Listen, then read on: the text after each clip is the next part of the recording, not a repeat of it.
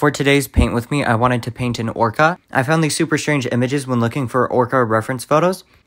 I also found these really sad images of worn down whale teeth in captivity. For some reason, a large amount of orcas in captivity, when I found reference photos of them, they all had super worn down and destroyed teeth, which makes me really sad. I will have resources in the comments section so you can see what you can do to prevent orca captivity.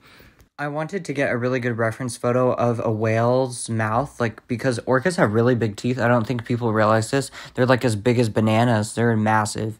I chose this reference photo because it was a really easy angle. The whale's mouth was open, and it seemed to be pretty easy to draw.